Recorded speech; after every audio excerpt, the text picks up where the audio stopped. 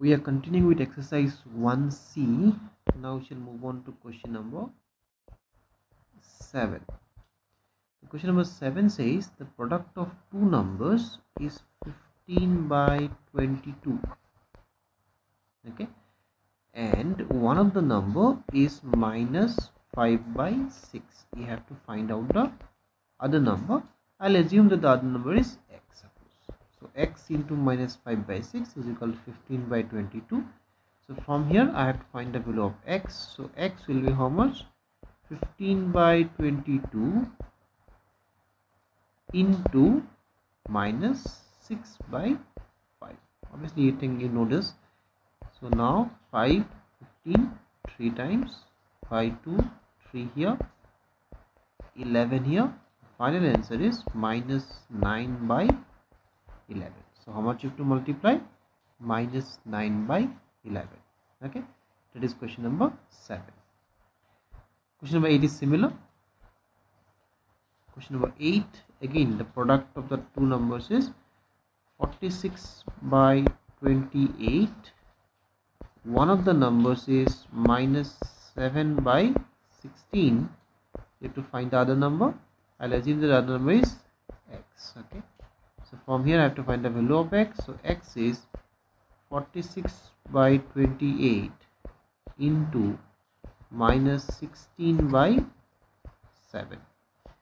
So this will give you by 4, 4, 7 here, and your final answer will be 184 by 49 negative. Minus 184 by 49. This is the final answer for question number 8. Now moving on to question number 9. The question number 9, you have to find the value of the expression a plus b divided by a minus b. The value of a and b is given. I am taking one question. Suppose a is minus 6 by 7 and your b is minus 2 by 5. Okay, so what I have to find? I have to find the value of the expression a plus b by a minus b. So a is minus 6 by 7 minus 2 by 5. A is minus 6 by 7 minus of minus 2 by 5. I hope this is clear. So now this is minus 6 by 7 minus 2 by 5 divided by minus 6 by 7 plus 2 by 5. Okay, now in the numerator my LCM is 35 and you will have minus 30 minus 14. In denominator also this will be negative here. Denominator also LCM is 35 minus 30. This time it will be plus 40. Okay, now if I simplify it further, this will be minus 44 by 35 divided by minus 16 by 35. So this will be further minus 44 by 35 into minus 16 by, rather if I take the reciprocal, minus 35 by 16. So 35 and 35 cancel, minus minus cancel, and by 2 8 times, by 2 22 times, by 2 4 times, by 2 11 times.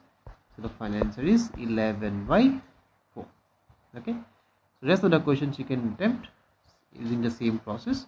Now I shall move on to question number 10. The question number 10 says the cost of 8 and 1 by 5 meter of plot is rupees 10 and 1 by 4. Okay, so what is given? Cost of 8 and 1 by 5 meter is rupees 10 and 1 by 4. What you have to do? You have to find the cost of 1 meter. So how much will the cost of 1 meter? Of course, rupees 10 and 1 by 4 divided by 8 and 1 by 5. Okay, so now 10 and 1 by 4 is what? 10 into 4 is 40. 40 plus 1, 41. 8 and 1 by 5. 8 into 5 is 40. 41. So this will be further rupees 41 by 4. If I do into 5 by 41, isn't it? This will give us rupees 5 by 4. 5 by 4 if I convert to mixed fraction. So 5 by 4 if I convert to mixed fraction, this is 1 and 1 by 4. The final answer is rupees 1 and 1 by 4. That is question number 10. Now let's shift to question number 11 and see what is there. The question is, by what number should 65 by 30 be divided to get minus 13 by 6? By what number 65 by 30 should be divided? So let's say I am dividing by x, and how much I should get? Minus 13 by 6. So I am dividing 65 by 30 by x so that I get minus 13 by 6. Now I have to find the value of x. Okay, so this is basically, if I do cross multiplication, 65 by 30, this x will go here, so minus 13x by 6.